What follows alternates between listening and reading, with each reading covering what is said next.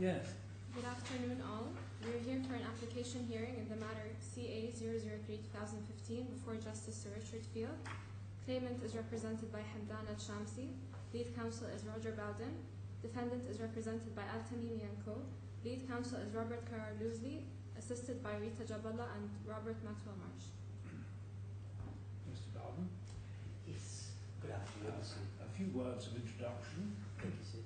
I've had the opportunity to read quite widely into all these papers. I want you to endeavour to conclude your submissions by 4:30. The longest extension I will grant to that is till 5 o'clock.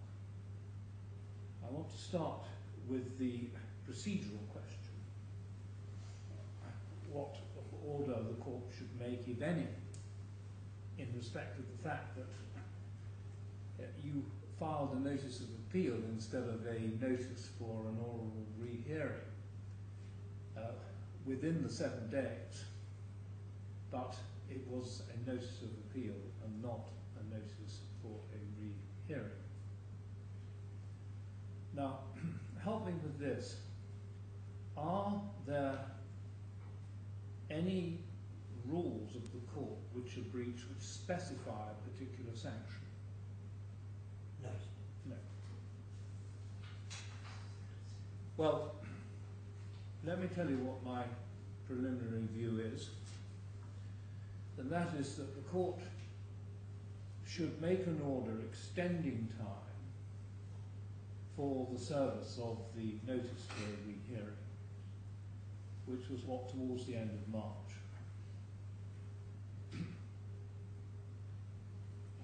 And in case it should be necessary, grant relief against sanction, although it appears that such an order would not be necessary from what you tell me about the state of the rules.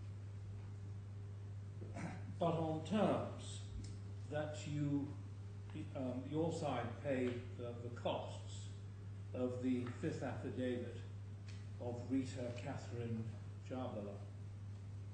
Now, I'll give you 5 minutes if you wish to argue for an improvement on that state of mind. I don't think You don't. Well, that's how the court will deal with the procedural difficulty. And you may now begin your submission. That takes me right through, I think, to paragraph 37 of the submission I filed yesterday, sir. Yes.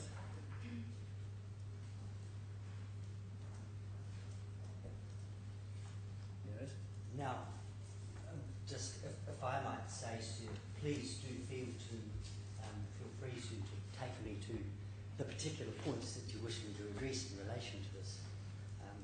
I assume from your illustrious background, sir, that you're far more well familiar with the rules of English procedure than I am, which essentially is what we're dealing with here. So I'm very... I wouldn't be too ready to make that assumption. Thank you, sir. But it's no doubt that this is a rehearing. It is in effect a de novo hearing. I agree, sir. However, as your submissions acknowledge, the court can't simply put out of its mind the reasons that have been given by Justice Roger Giles. Yes. The court may be assisted by having regard to his account of the factual background, his identification of the submissions that were made to him, and then, of course, there are his reasons. Now, is there anything in Justice Giles's narrative of the factual background which is not accepted? No, sir, I accept that in terms of the narrative Justice Giles set out, he got it entirely correct, sir. Now, he dealt with the application on the basis of the grounds of appeal that were before him. Yes. He could do, he could only do that because, of course, it was on the papers and wasn't an oral hearing. Now, can I take it that the submissions you propose to make to me are within the four corners of your grounds of appeal? They are indeed, sir. They are essentially the grounds that were before Justice Giles. Yes, sir. What you're seeking from this court on a rehearing is a different conclusion with respect to the issue, whether there is a real prospect of success on appeal. That would be right, wouldn't it? It is indeed, Yes. sir.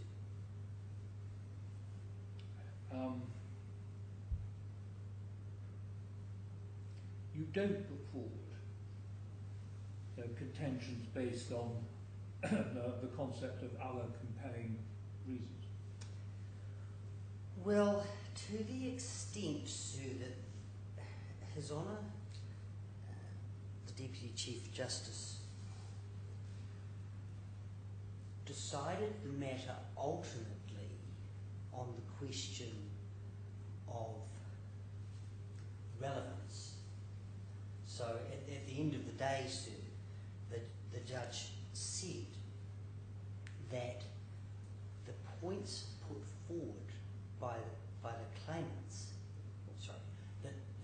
he said the RAC 4 submission or witness statement does not fall within the terms of the order that they made on 28 October, 3B and 5B, and it is therefore irrelevant to the issues before the court.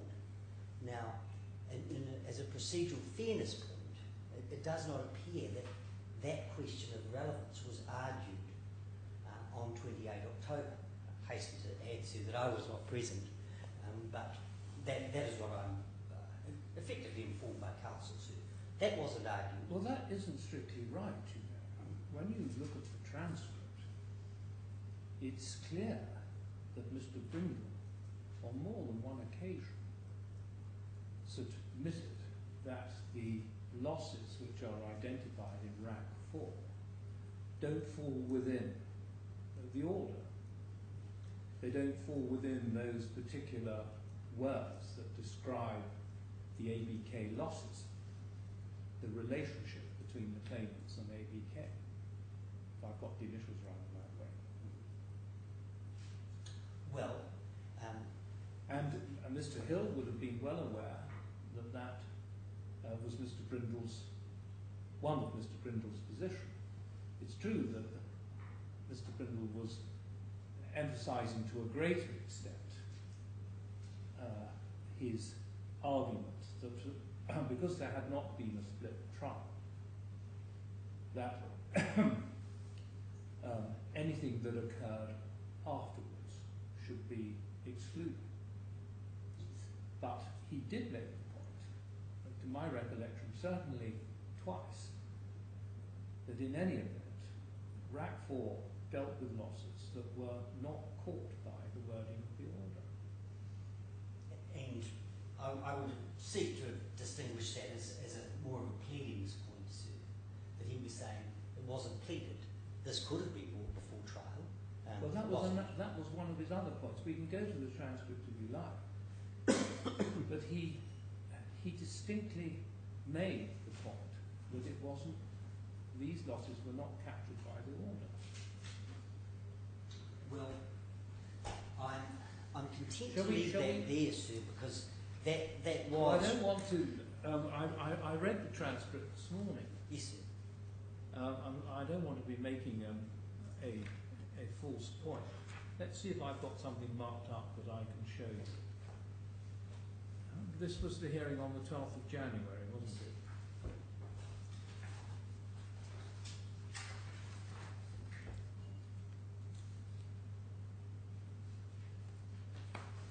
Just wait, just pause for a minute.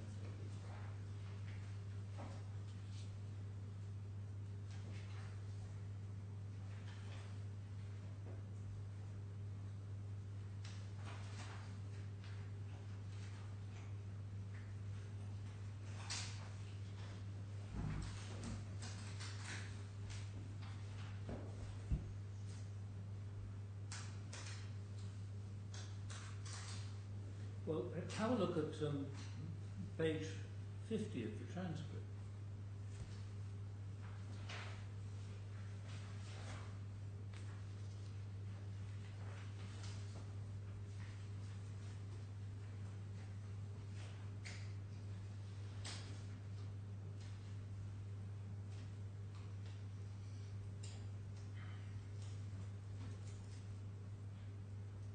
If you're there, Yes, I am. and if you look at the submission of Mr. Brindle,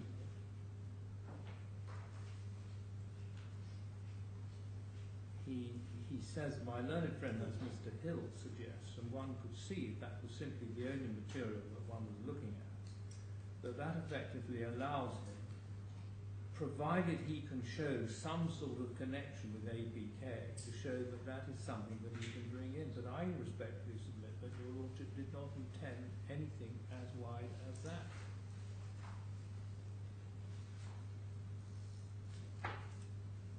Then give me a moment.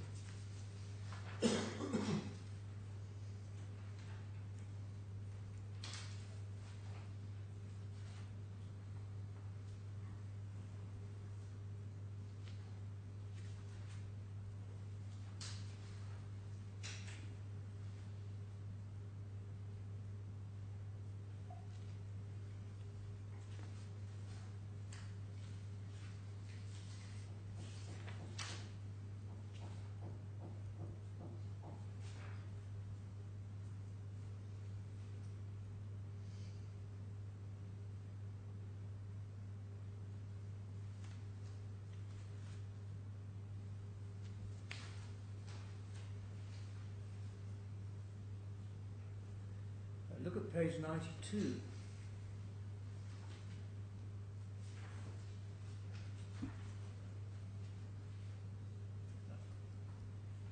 Slightly above the second hole punch. Sir John Chadwick says, I think I have to decide, do I not, whether this is properly to be regarded as a claim which arises out of his relationship with ABK. Now Mr. Brindle wants to put his pleading point in the forefront. But it's quite clear the way the judge is looking at it, isn't it? And that is reflecting the relevant wording in the order in 3B and 5B. I think you agree. Yes, I do. Just give me one more minute. I had indeed highlighted that point myself, sir, as really indicating the ultimate issue insofar as Sir John Chadwick was concerned.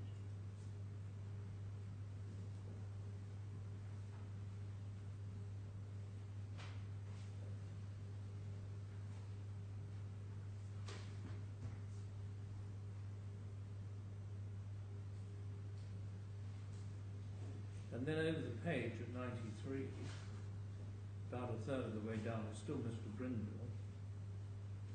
He makes a pleading point, and then he says, my learned friend is wrong in my submission to construe your Lordship's order. That's the order that settled the precise orders consequential on the judgment that was made on the 28th of October. Well, this effectively allows a complete carte blanche to bring anything, provided it has some connection or other with ABK. That was not what your Lordship had in mind, I submit. My submission, it does not appear to be what your Lordship had in mind in October. It is, in my submission, wrong.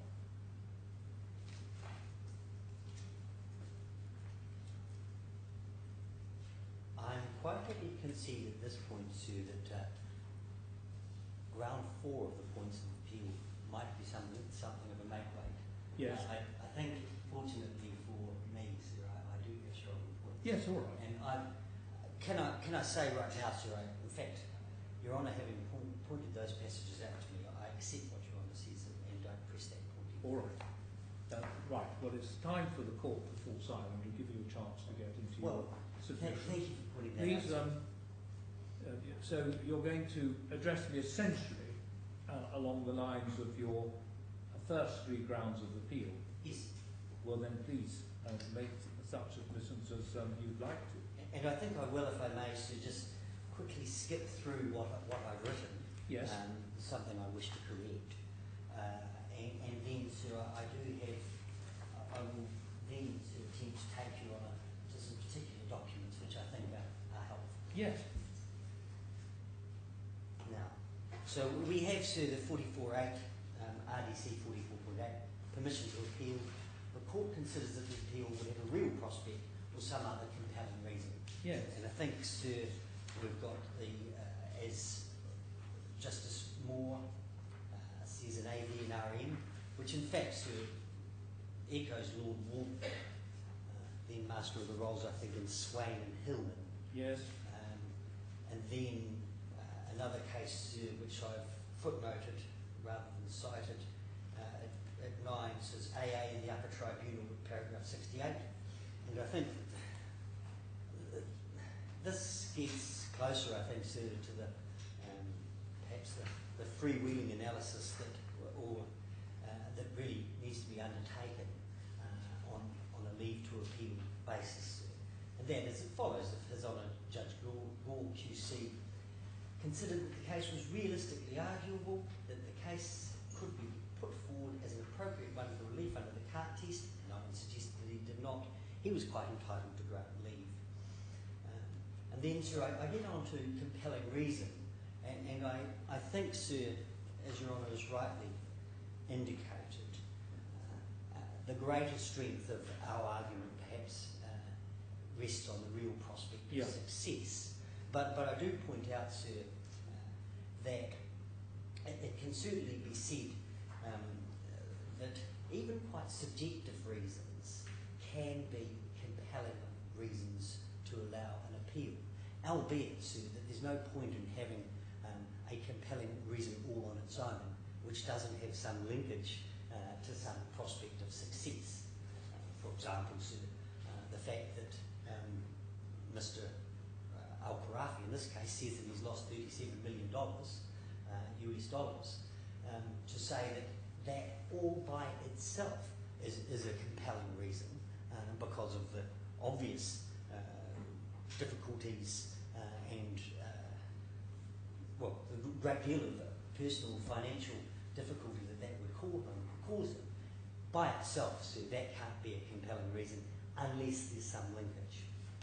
I go on to say, sir, that then we come to the issue here where there's only one level of appeal in the DIFC courts, sir, and there's an issue, and I think it can be better expressed, sir, by saying when it comes to the compelling reasons for an appeal, they can be less compelling in a first appeal than is necessary in a second appeal, sir.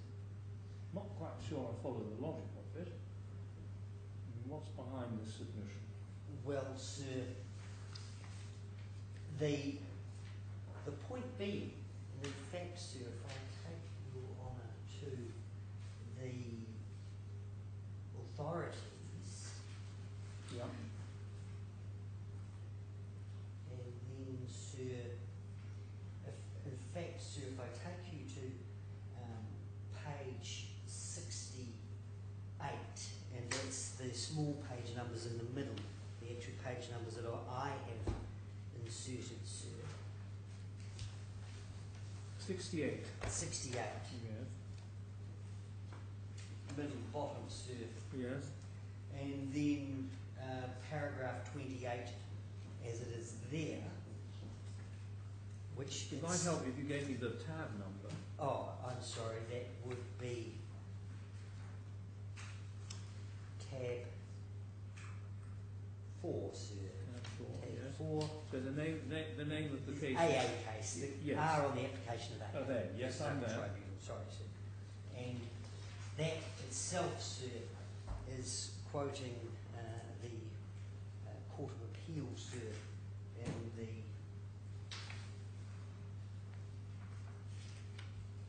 JD Combo case.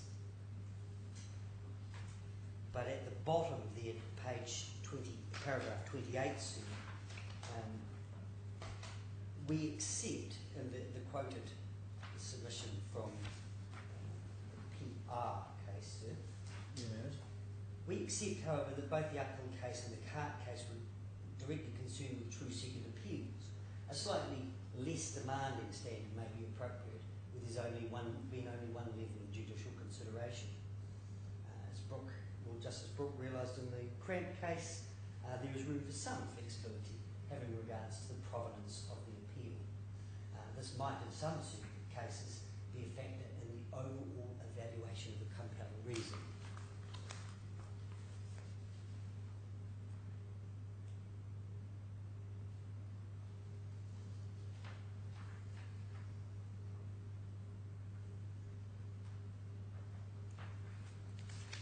You were reading from paragraph 28, were you? 28, and then the quoted submission within 28, starting with "we accept."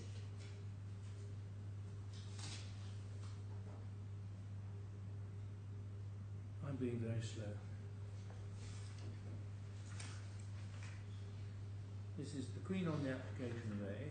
Yes, sir. Paragraph 28. Well, I must say, sir, there's in effect two paragraph 28s. If you can see this, because it's a quoted submission, sir, which the quoted submission itself starts at paragraph 58 of the decision. You better give me the page again. Yeah, that page number, sir, was 68, right at the bottom middle. All right, wait a minute.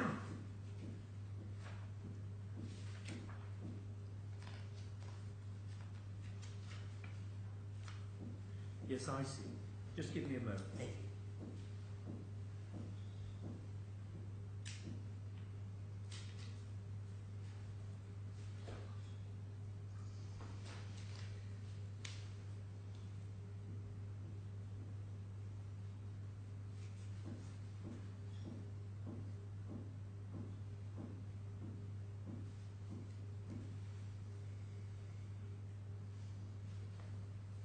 Yes, thank you.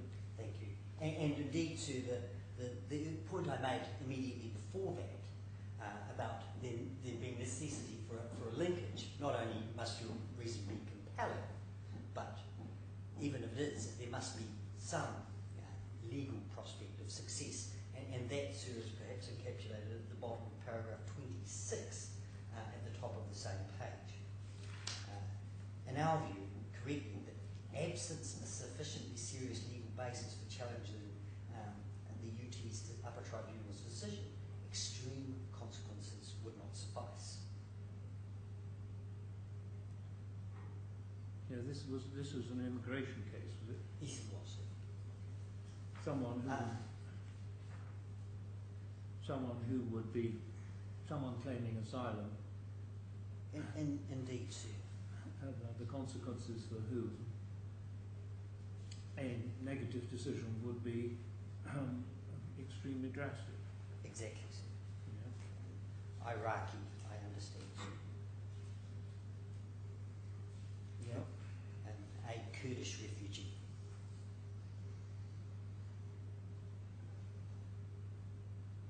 I think to round off that, sir, for the first level of appeal, we've got real prospect of success and compelling reason. Yes. Your reason can be subjectively compelling, but even so, it must have some linkage with a prospect for success. It's generally a lower standard required. And then, sir, for a second appeal, the first limb differs. It's no longer a real prospect of success. It becomes an important point of principle for the first limb, which is much higher, of course, sir. And the second limb remains the same, compelling reason. But again, I repeat the submission, sir, a first level compelling reason can be less compelling than a second level compelling reason, which must be correspondingly more compelling. That's perhaps, I think, all I need to say about that, sir. I do resolve from paragraph 46 of my submissions. I'm not sure that the decisions, the second lines there, sir, I'm not sure that the decisions of the courts of England and Wales in relation to this point need to be watered down or read down, other than as explained for a first appeal versus second appeal, because the tests, sir, in rules of the DIFC courts 49 is in fact identical to CPR 52.3(6). So it is an identical test, and I'd overlooked that when I wrote that sentence. Yeah. But 47, sir, I think I hold to, that is that the advantages inherent in an appellate bench cannot respectfully submitted be matched by a judge alone hearing a short application on essentially a threshold basis. Indeed, it is not the purpose of the leave application for there to be a detailed consideration and a determination of the case on its merits. And indeed, that leads to what Lord Diplock said in 1982, sir. The whole purpose of requiring leave, that leave should first be obtained to make an application for judicial review, I submit it's the same here, sir, would be defeated if the court were to go into the matter in any depth at that stage. If on a quick perusal of the material then available, the court thinks that it discloses what on further consideration turn out to be an arguable case in favour of granting to the applicant the relief claimed, it ought, in the exercise of judicial discretion, give him leave to apply for that relief. And that... This is a question of construction. Yes. Of a few words in an order, isn't it? Arising from the claimant's S' relationship with ABK, sir. Yeah. Well, in terms of the approach that His Honour Justice Giles took, well, yes, sir, but the approach that I suggest to the court is we really ought to go, when interpreting those words, I agree, we ought to go back to where His Honour Sir John Chadwick was on the 28th of Well, that's October. construing the stuff. I'm sorry to interrupt you. No, not at all. That's construing the words against the relevant background. Yes, exactly. Now, assembling the relevant background is not a very laborious exercise here in this case. It can be readily assembled, and then it's a matter of construction. And both when the court is considering whether to grant summary judgment and when it is considering whether to grant permission to appeal, will often, if it is satisfied that the issue can be looked at with a view to deciding, in effect deciding the issue by deciding that there is no reasonable prospect of success, and that can be achieved, will get on and do it. That's part of the function of the filter constituted by the requirement for permission to appeal.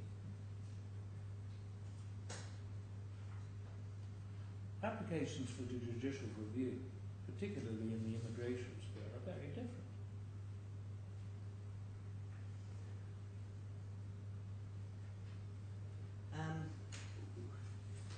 With respect to the AA case was a decision which was at least discussing the decision quoted here as CART, and CART was a case in, I think, the House of Lords, forgive me if I'm wrong, deciding on what basis to accept leave applications in relation to judicial review from the upper tribunal, and whether to impose the same tests as are applicable for leave to appeal, and in that deciding, sir, that it should. So the same tests apply.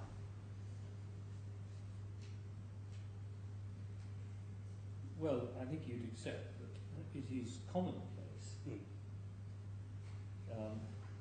in England and in other common law jurisdictions where there is a requirement for leave and to establish a threshold. Yes, sir. That if the court can consistently, within the constraints of a relatively short summary application, determine that the point's a bad point, it gets on and so determined. Yes, absolutely, sir. Yeah. Now, I think, sir, the oral reconsideration here, and Your Honour dealt with, I'm now on page 15 of my submissions, Yes. paragraph 51. I think Your Honour dealt with that immediately at the beginning of the hearing, and I have nothing just further to say in relation Yes. to that. Yes. Now we in fact come to Justice Giles' decision, sir, and where I say, with respect, that Your Honour should depart from the decision of Justice Giles is here, sir. The approach of the learned judge was to ascertain what had been said in paragraph 428 of the 21st of August 2014 judgment, and there was a mistake in the appellant's grounds of appeal, so where they said that it was the same in paragraph 428 as was set out in 3B and 5B. Clearly it wasn't. 428 just dealt with interest in relation to the ABK loans. That's right. 3B and 5B were much more widely drawn, arising from the relationship with ABK. Yeah. So I accept that distinction, sir, but perhaps it doesn't matter too much. Indeed, sir, I'll hope to develop the point later that there was a progression of thinking from the relatively restricted grounds set out in 428 to the wider grounds set out in 3B and 5B, to the slightly wider again grounds which were required on the 12th and 13th of January and were granted but should have been. So the next thing that is on it, just and I'm 55.2 of my submissions now, sir. Yes. Ascertain what had been said in the 28 October order, particularly 3B and 5B. 3. Confirm the view of His Honour Deputy Chief Justice Sir John Chadwick, as was expressed in the judgment dated 13 January, that the RAC4 evidence did not meet the criteria for admission of evidence as determined in earlier hearings, and in particular 28 October, sir. Well, those are not the words of Justice Giles, are they? Those are your words. Those are my words, indeed, sir. Yeah. Yes. But I have the next page, sir, I think, yes, set out exactly what Justice Giles did say. That's at paragraph 65 of my submission, sir. Yes. But if I could just press on. Take your time. Yes, thank you, sir. Yes. Now, I conceded paragraph 56, top of page 16, sir, that Justice Giles' contention that as to what the Deputy Chief Justice contended were correct, in that Sir John Chadwick did not intend to include consequential loss which arose from the other than borrowing from ABK which funded the investments with the defendants. Okay. So I think it's reasonable to say that the 28 October order did say this is limited to evidence which arises from the claimant's relationship with ABK, which arises from the borrowings from that bank to fund the loans with the Saracen defendant banks. That's what he intended to say, and when he was presented with something different on the 12th and the 13th of January, he dismissed it. That's what he did, and that is what Justice Giles found that he did, and found that he was correct to do so. 57. The learned judge's decision did not follow the approach put forth by learned counsel in either the notice of appeal or the skeleton argument. Those documents submitted articulate a very clear case for the grant of leave, the points being well capable of argument and therefore having a real prospect of success. And then I also mentioned, sir, further the importance of the matter to the intended appellant, the desirability of dealing with all the litigation within the existing factual matrix means that there are compelling reasons to let the appeal go forward.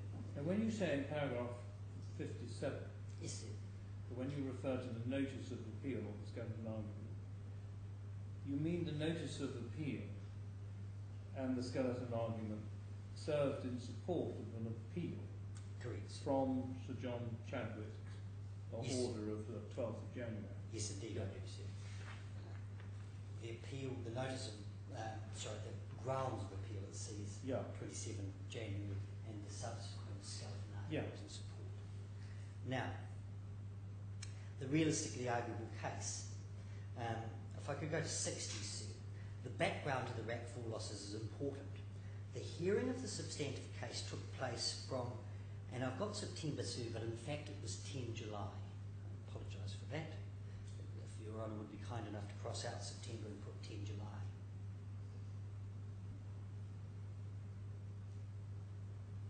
Can you help me with this? Yes, There was no split trial. correct. In the course of the hearing of the trial, did the judge decide that he would not go into matters of quantum, but would make important findings from which issues of quantum could then be addressed? I'm struggling to put my finger on it, sir, but maybe around 4 to 8, indeed, of the 21 August decision. Justice Sir John Chadwick says, I have dealt with everything that I have been asked to decide. So he left open in 4 to 8 the interest. Would he left open the whole question of quantification of any of the loss? That, I think it's fair to say, sir, did come later on a consideration of his judgment of the 21st of August and what it meant. But it seems fairly clear that the parties were preparing for a trial of all issues. Yes. Evidence was served in respect of issues of quantum. There was a problem with bank statements which hadn't been delivered by ABK. But otherwise, and there was some, I think, some accountants' reports and that sort of thing. But then, at some point, it was clearly decided by the judge that he was confronted with a very long and heavy judgment dealing with liability issues, that he would limit that to the determination of those issues.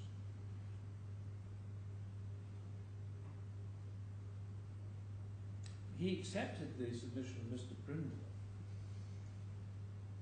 that the parties there not having been a split trial,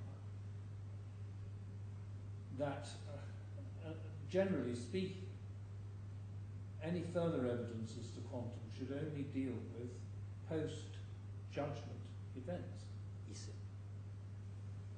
Which seems to indicate quite strongly that when the parties went into bat or went into bold at the beginning of the trial, the issue of quantum was, they anticipated, to be decided in the course of the trial. Yes, sir, I think that's an accurate summary.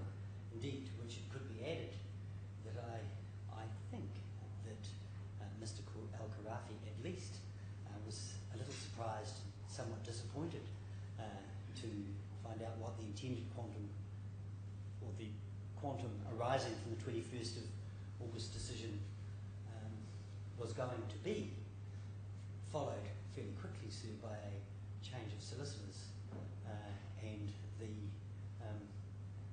motion brought forward on the 28th of October, sir, to make sure that the judgment did in fact gather up all the available damages. And so I think it's fair to say, sir, that by 27, 28 October, there was a much greater focus on the damages that should arise naturally from the 21st August judgment. And whilst there wasn't a split trial, sir, of course that can be ordered at any time. And in a de facto way, I accept that there has been at least two separate considerations of the case. One substantively up to in May to July 2013, and the other one, sir, going from October through to January 2015. Not entirely satisfactory, sir, but dealt with in the interests of justice, I'm sure. And indeed, sir, that same theme should be continued here. So, the hearing, so we've got substantive issue, a judgment on the 21st of August, sir. Hearing is to the interim award of damages and costs, 28 October, and the decision whether to allow that evidence to be adduced took place on the 12th and 13th of January. Quantum hearing took place on the 2nd and 3rd of March. Now, this is where I think it gets interesting, sir, and I might be best to diverge slightly from the written script and into some of the evidence. Now, 61, sir, at the hearing on the 27th of October, claimant's counsel was able to tell the Deputy Chief Justice that there was evidence of post-trial losses. Importantly, counsel recognised the inadequacy of the instructions but stated that it was an ABK loss. Mr Hill further stated that the time to argue about its admissibility was when it went in. And I think, sir, the reference there is tab 14.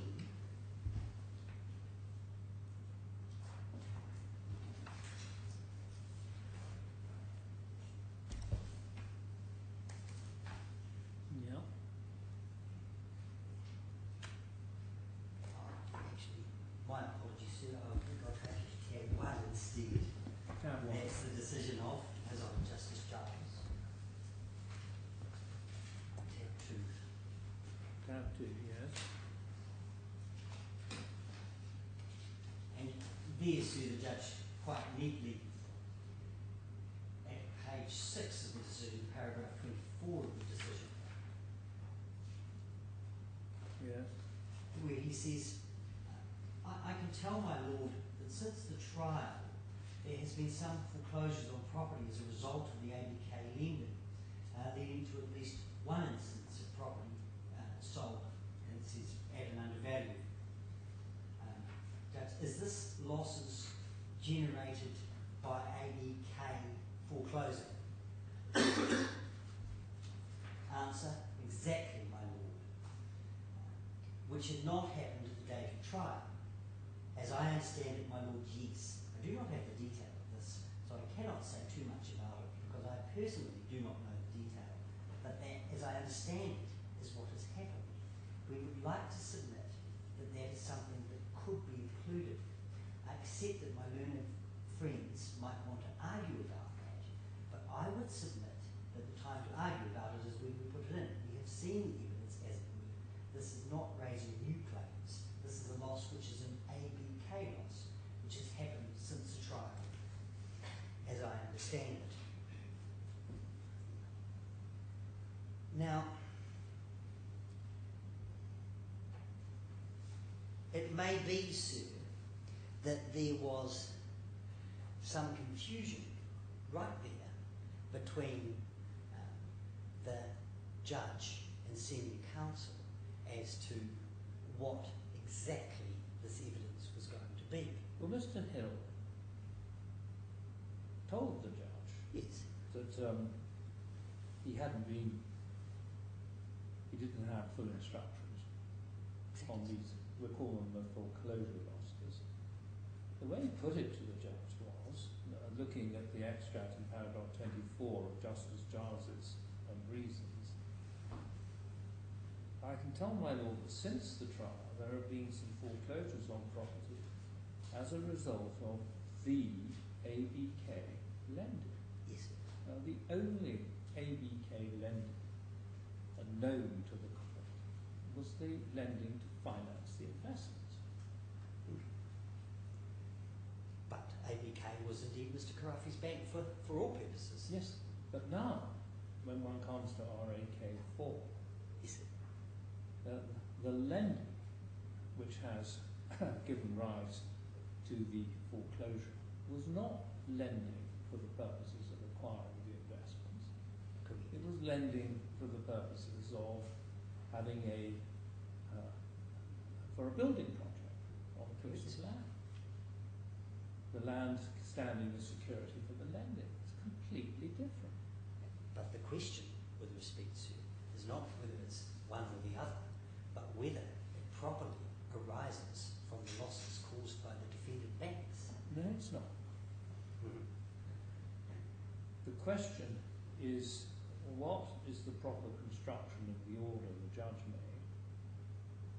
And when one looks at the relevant background, and that's what we're doing here by looking at this exchange between Mr. Hill and the judge, we note there's a reference to foreclosure losses, but what the judge is told can only have been understood by the judge, and who knows, probably understood by Mr. Hill, who was under-instructed, that these foreclosures arose out of the ABK lending for the purpose of the investment.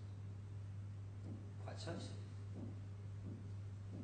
Well, that's the factual matrix of the order. Well, perhaps I should approach it another way, because this is, I think, with respect to this is the nub of it.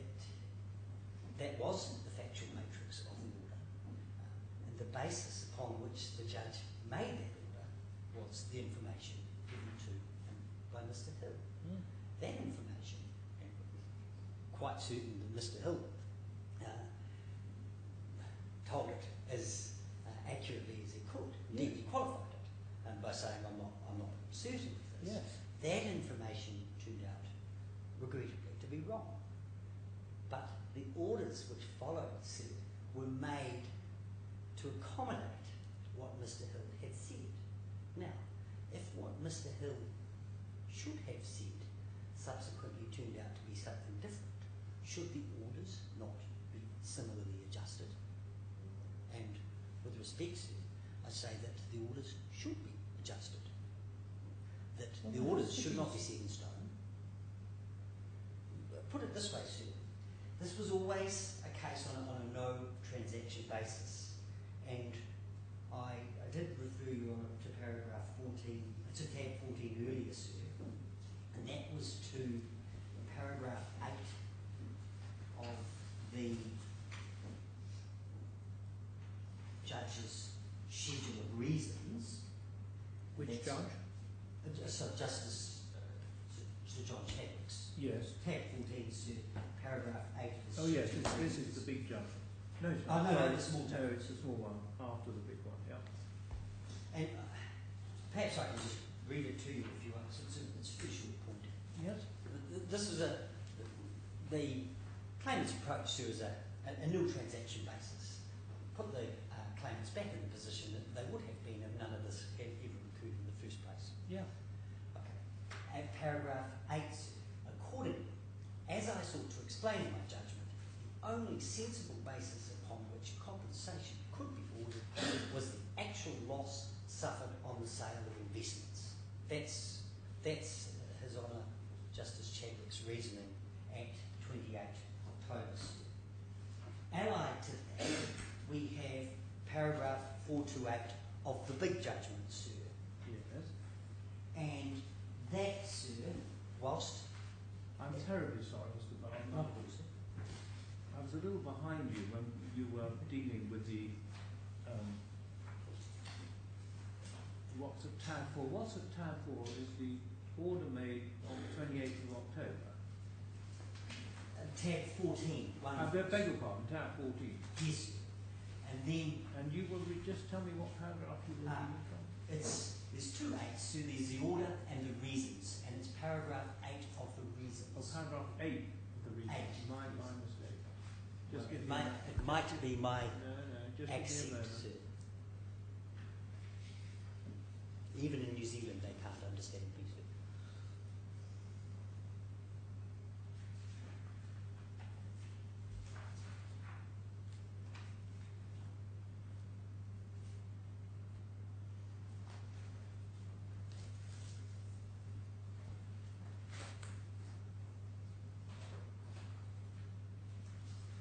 Yes.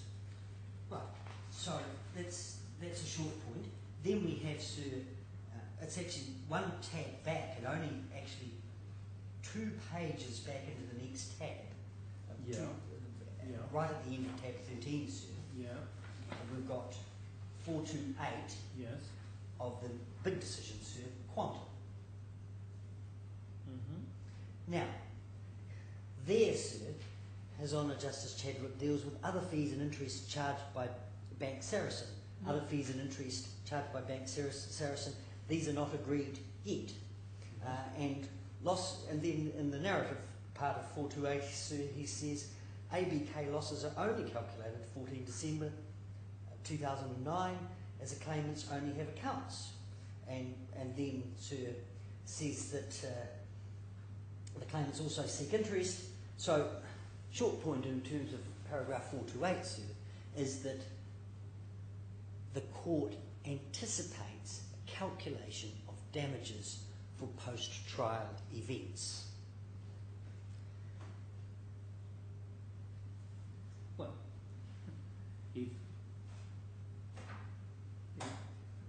the passage of time will be a post-trial event, and if interest is running, that will be a post-trial matter. Yes. Yeah. And indeed, sir, as we'll come to in a minute, Justice Sir John Chadwick was quite amenable to the suggested evidence put forward by Mr. Hill. Indeed, sir, he expanded the scope of the orders from what was set out in 428 of his 21 August judgment to what we see in 3C and 5C of the 28 October judgment. So there was always a manifest intention to include additional evidence. And as Your Honour mentioned before, this was not a split trial, but that's not determinative in my submissions. Split trial can be ordered at any time. Any evidence or loss or damages can be considered discreetly. Now, my next point, sir, is at hearing on the 28th of October, and that is the passage we looked at. The 27th of October. 27th, you're quite right, my apologies. We have the passage we looked at where Mr. Hill told His Honour of the intended evidence. The evidence at that time, of course, was, as we've discussed, it was very fresh, sir.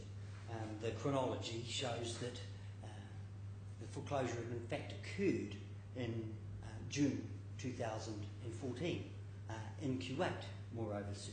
So getting the information, having it transcribed, having it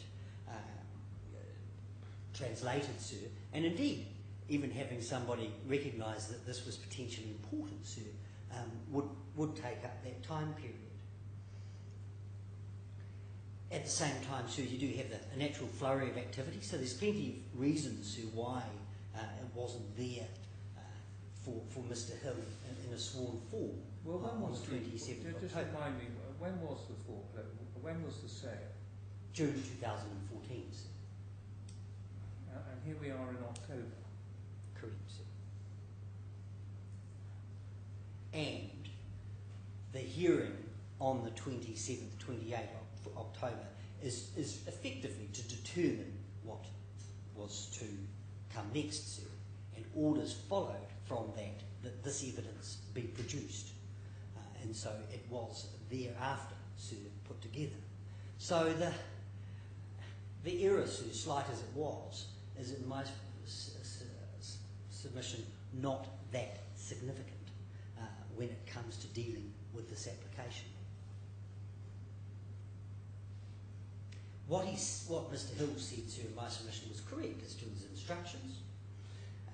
There was an element of absolute coincidence there, sir, in that ABK had not one set of lending, sir, but 2 sets of lending. The 28 October judgment, sir, was a damning indictment of the commercial behaviour of the defendants, and the judge contemplated then the additional heads of losses. And clearly, sir, he anticipated the sort of evidence that Mr. Hill was suggesting, because, and the proof of that, sir, is at, I think, tab 2, paragraph 25.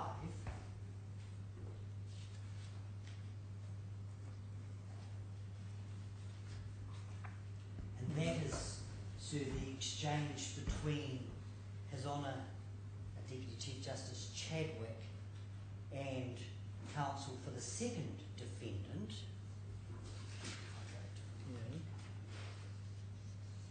where, if I,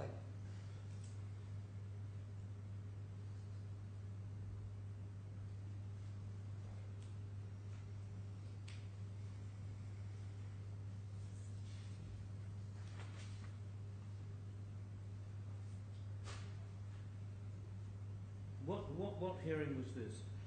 this is on the 27th.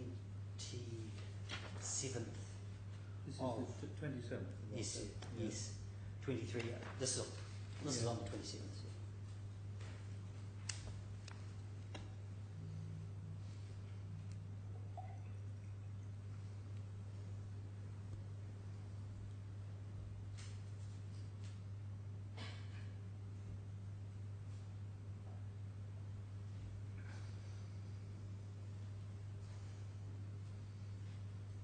Yes.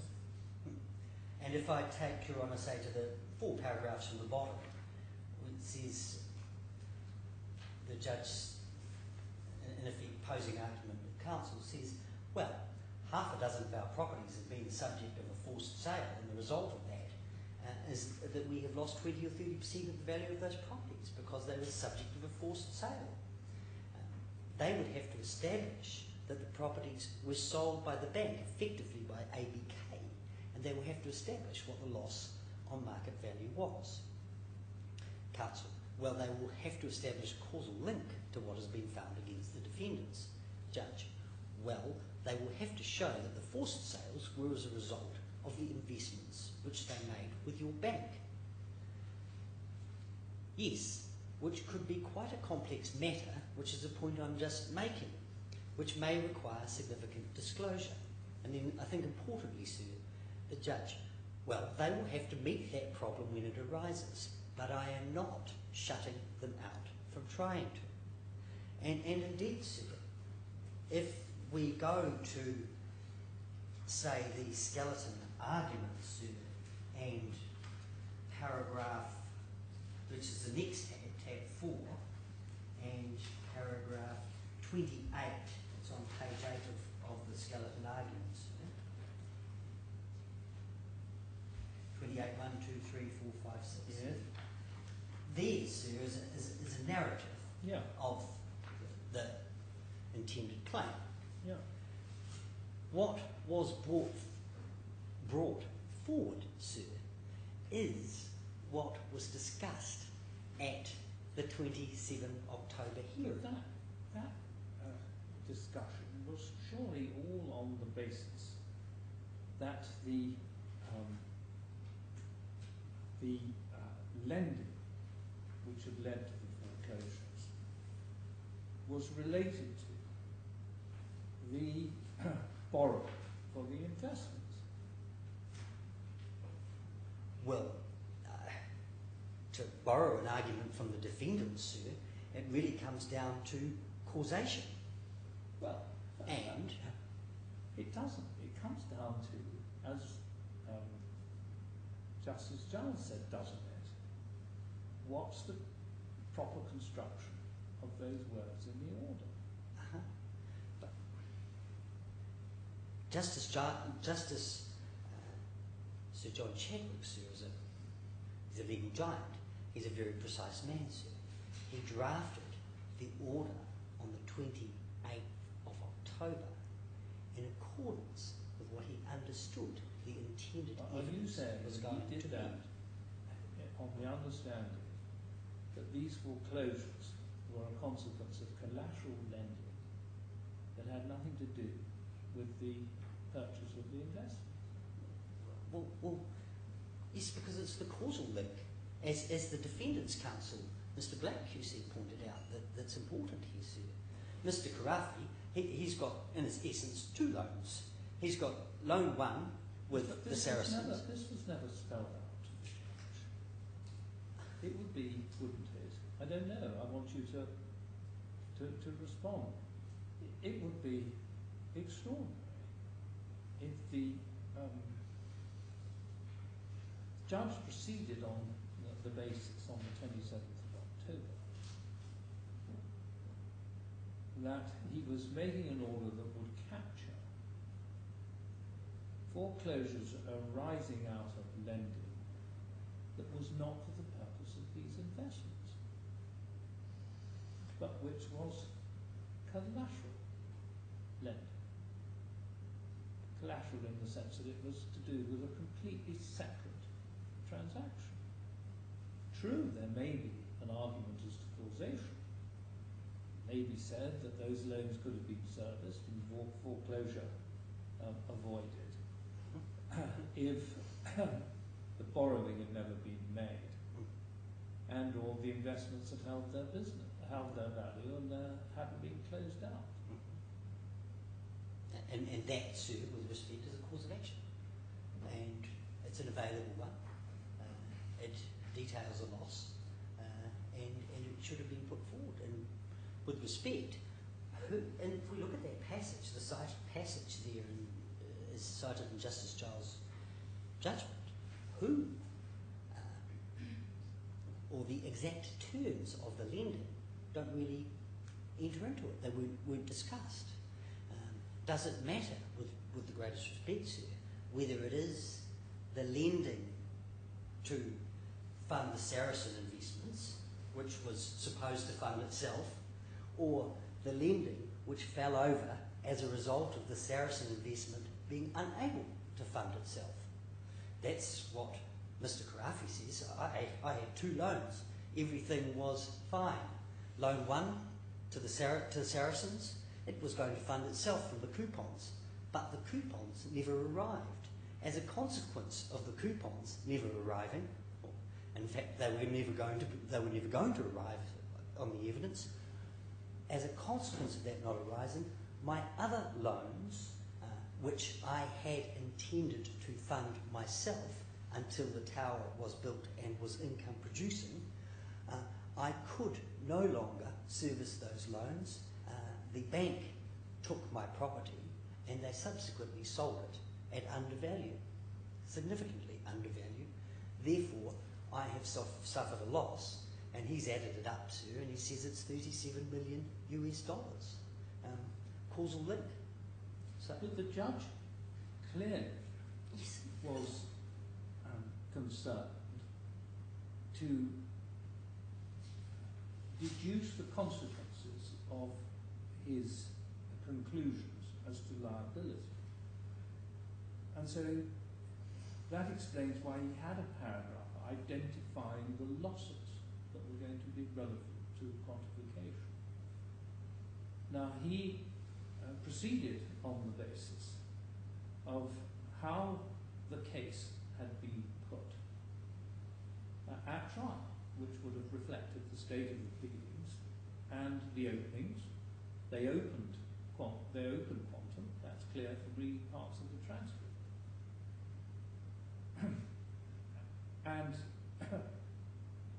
the purpose of that paragraph, I think it was paragraph 428, but I may be wrong about that. The purpose, therefore, was to bring some definition and boundaries to what the consequential hearing and issues were to be concerned with. Now, he hears reference to foreclosures from Mr. Hill, foreclosures that are said to be related to the borrowing, and so the words, I think it was the relationship with ABK, come into the order.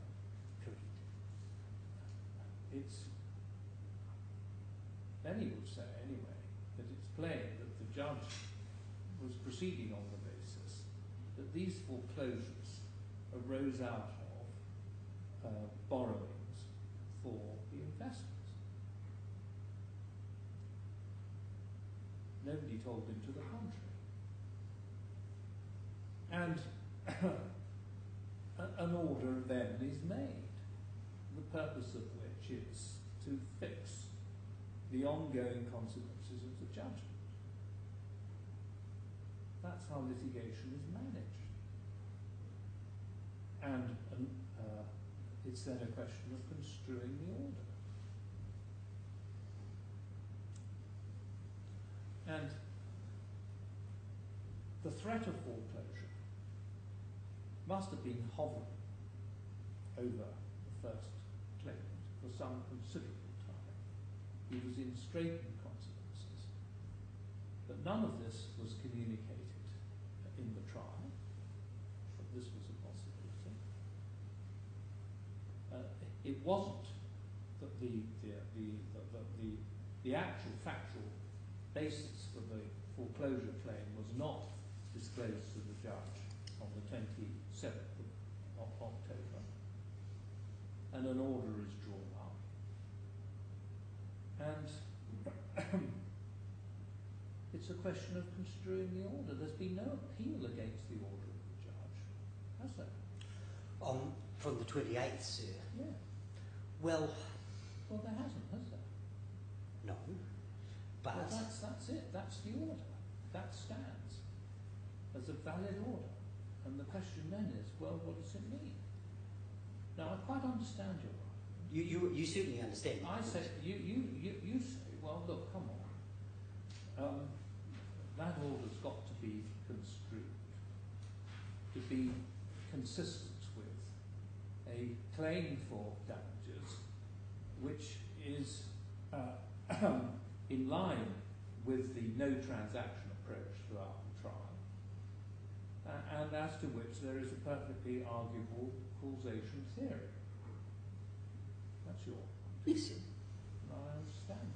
And further, who's to say that if it had been put correctly to His Honour, the Deputy Chief Justice, on the 27th of October, that the order which followed wouldn't have encompassed well, that's the a funny old reference. submission when you look at his the decision he came to in January. Anybody can understand his irritation, sir. He makes a generous order, something else turns up. Why wouldn't he dismiss it? The question is, sir, whether he was right to do so. And one has to go back to that 28 October order, sir, and say, was it drawn on the right factual basis? No, Well, that would go to appealing the order. You haven't appealed the order. Well, if it's simply a matter of expanding the compass of our appeals, I make that application now. No, I'm not going to do that. Well, I can appreciate that, sir, but perhaps it's a matter of reserving leave for us to do so now that the matter has arisen. Now I'm simply going to deal with the application that's before the court.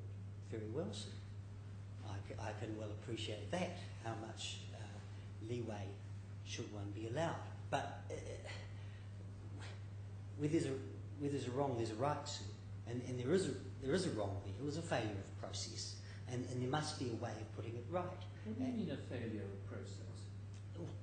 As we've discussed, sir, Mr. Hill, with the greatest good faith in the world, put forward a version of events which reflected his instructions at the time, which regrettably, when the evidence arrived, turned out to be significantly, but understandably different.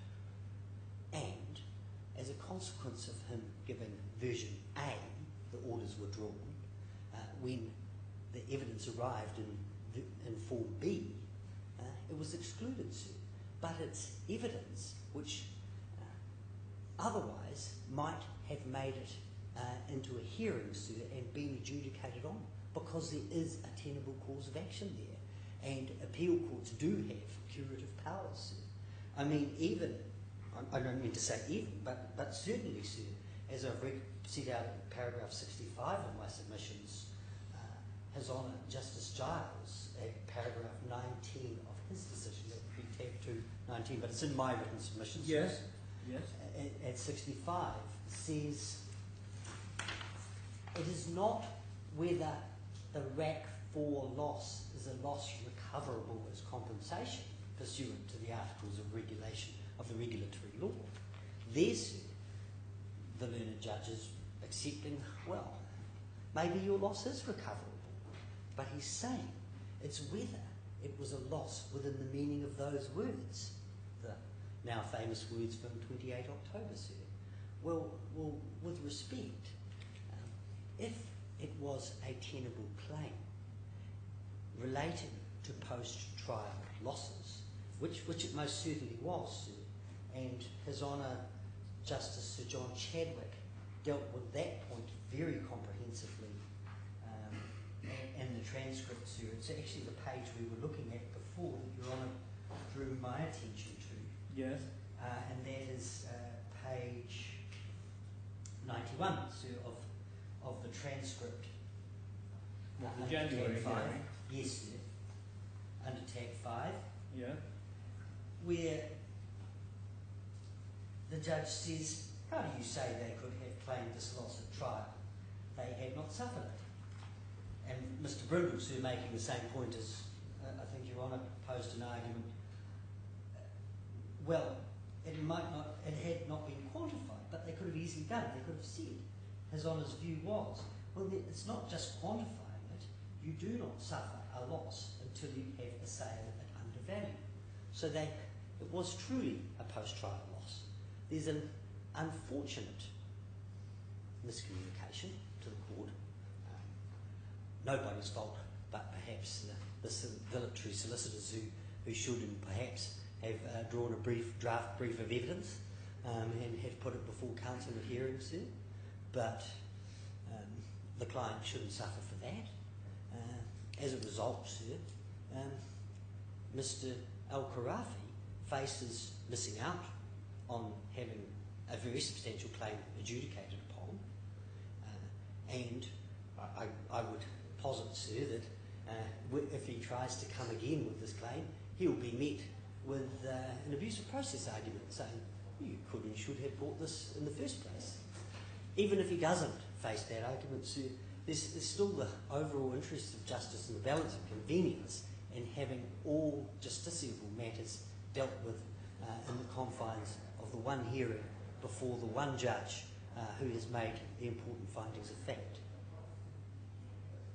Mm-hmm. Now, looking at time, sir,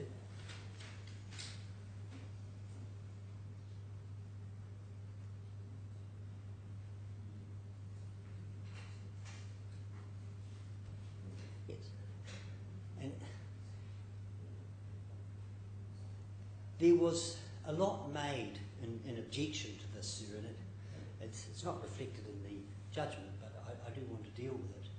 That there was almost an interorum argument or a floodgates argument that if you let this in, it will take forever and forever. Dealing with this can be done quite succinctly, sir, by, if leave is granted, this would be dealt with presumably at the same time as the appeals which have already been filed against the decision of 21 and 28 October. Is there any indication as to when those appeals might be heard? Yes, sir. Somewhere between September and perhaps November.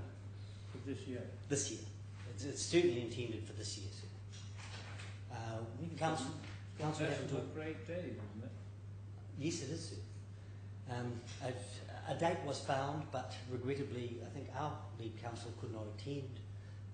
There's been some difficulties, but even this morning, sir, there's been email chatter dealing with September versus November for the hearing.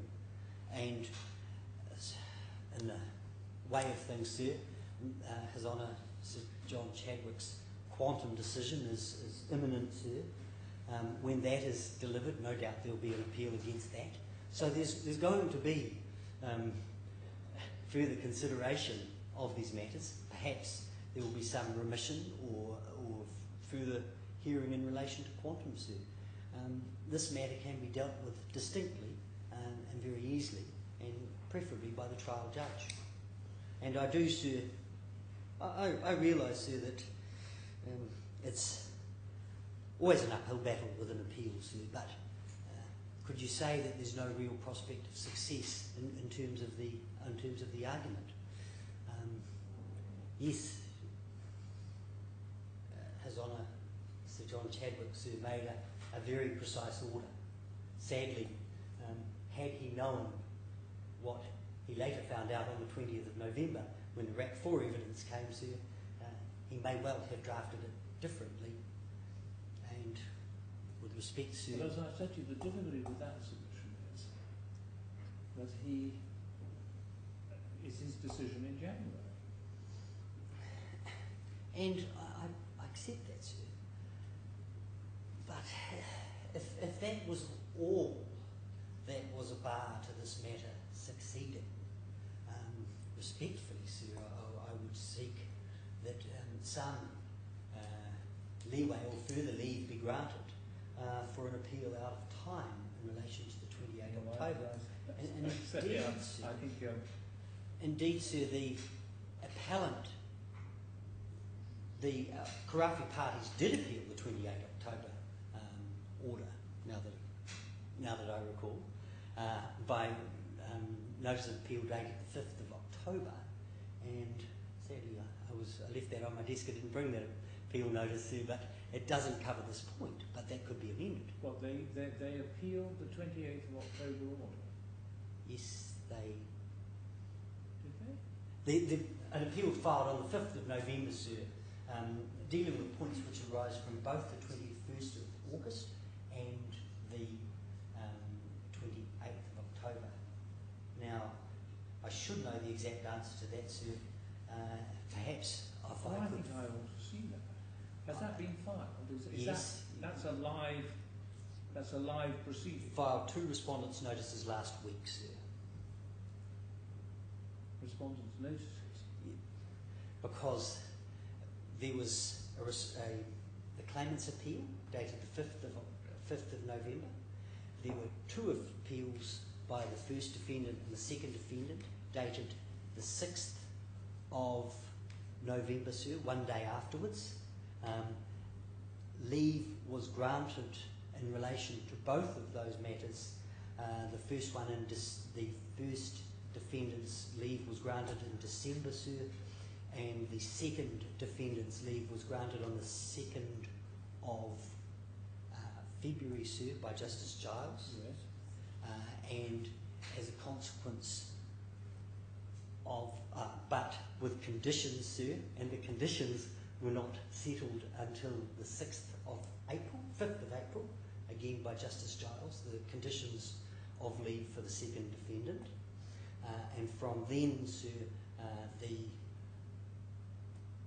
claimant's appeal was reformulated as a respondent's notice and filed 28 April. I want to be violent with the original notices of appeal of the claimants, yes, sir, against the order made on the 28th of October. And if it's morphed into a respondent's notice, yes, the respondent's notice. I'll certainly supply those this afternoon, sir. I would add with almost certainty that they don't cover this point. Yes, you're not founding any argument on those. No. You're informing me that that's the situation. Yes. Yes. For convenience, any appeal could be attached to them. I understand. That's why you're informing me, but I think I will see them. So can you get those emailed to the court? Absolutely. Certainly before we open for business tomorrow morning. Shall be done. Yes. Yes. I think, sir, that concludes my submissions. Yes. Well, Mr. Bowden, thank you very much. I'm most grateful Thank you, for sir. your submissions. And I shall reserve my judgment.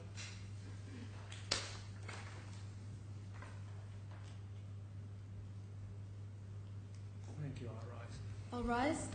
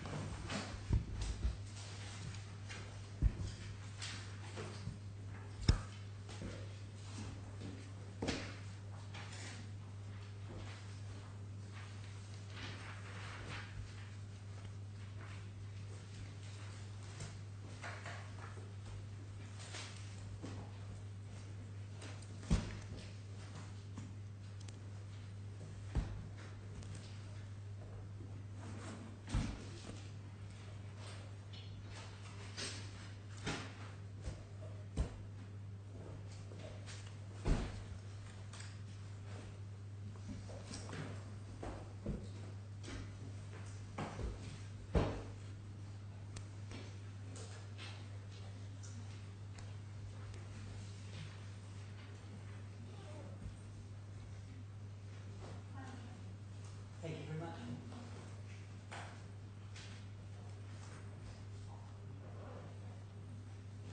Thank you, Robert. Thank you. Still the job.